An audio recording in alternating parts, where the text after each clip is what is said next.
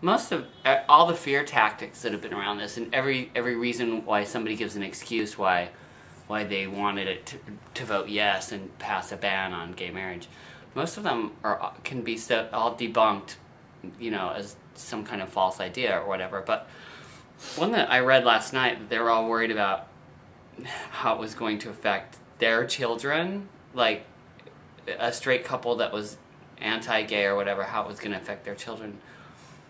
And to me, I'm like, you should be teaching your children what you want them to know in your home, at home.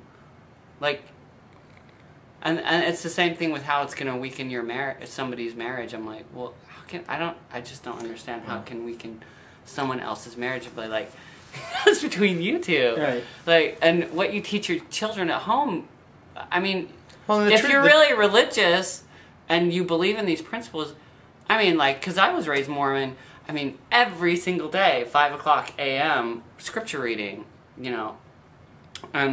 seminary every day, and prayer 3 times a day, and home meeting, and blah, blah, blah. Like, our parents made sure that they were telling us how they wanted us to think. No, the principles that they wanted to teach.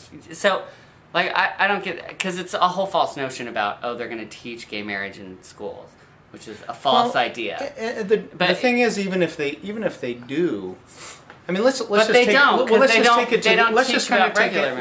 it kind of to the extreme. Let's say that they did. Yeah, and then, like, who cares? Let's say that they did. You should be learning at home what your family believes. It's I think even more and more as we're getting into what we as Mormons consider the last days, more and more you're going to start to see that polarization of ideology anyway, and it's going to be necessary for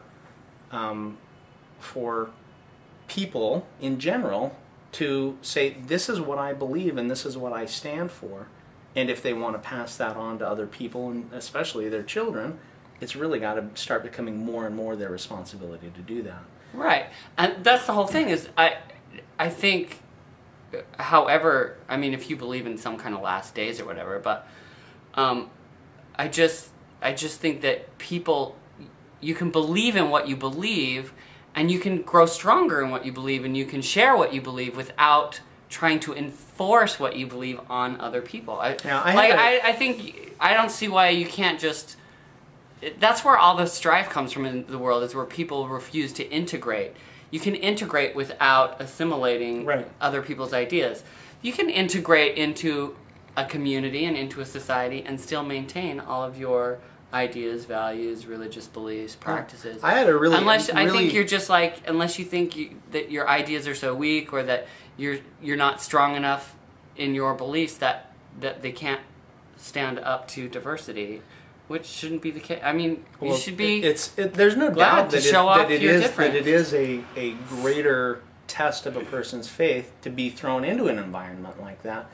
But that's something I think that. But even as a missionary, it helps you. Yeah, I think that we as members of the church can really value. Members of the church who live outside of Utah, I think, really understand what that means and know how valuable that can be. One of the things that I always really appreciated was the opportunity that I had at BYU to study a Religions of the World class that really opened my mind to a lot of really great ideas and thinkers out there that it kind of made me realize, as members of the church, we say that this is a true church, and it is. Or at least that's what I believe. Right. In my heart, I believe that it's a true church, but that doesn't mean that it's perfect. And I don't think. I think if you go back and you look at all the teachings of the prophets, if you go back and you look at the history of the church, you recognize that there are a lot of really, really crappy things that the church has done, really crappy things that have happened in the church. Not as a result of the church being imperfect, but as a result of the people running the church trying to do their very, very best, but making mortal human mistakes. And if we expect, as members of the church, anything different than that, then we're kind of forgetting what the plan of salvation is all about, which is to come here, to learn from our mistakes, and to grow from it. Well, and if you can keep that in mind too, like for you, like if you have that in mind, then you can apply that to whatever your current situation is and say, okay, I guess I shouldn't freak out too much or try and, you know, about whatever issue, because this could be one of those right. instances or moments where, you know, we look back and say, maybe that wasn't quite what we thought it was. Right. I think a lot of times in general, and this is real, I think every human being does this, we tend to get so focused on the moment that we're in that we stop realizing that there's a lot that happened before and a lot that's going to happen after. And I guess the way that I look at a lot of these things is, look, I'm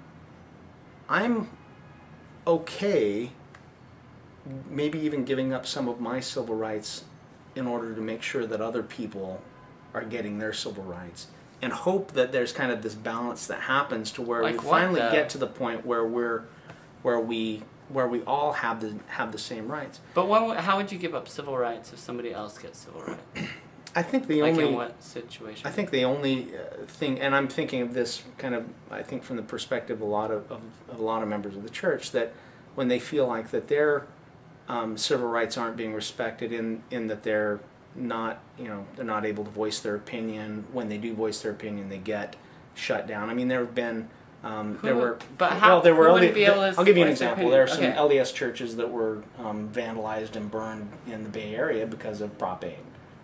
Really? Yeah, people that are trying That's not good. You know, trying to intimidate members of the church, and actually not just Mormons, but Catholics and you know, Asian Americans. There's a big Asian American contingency in California that's been against Prop 8 and so forth. But you're still able. I mean, legally, you're able to voice your opinion. Sure. There's always going to be assholes out there who are going to try Right. and attack you or shut you down for what you believe. But basically, I don't know, like the American way, you would think, is just that there's a standard that everybody gets to, you know, everybody gets the same level of rights. And you have a lot of different opinions out there, and you want to make sure that all of those opinions are being heard and that they're being valued.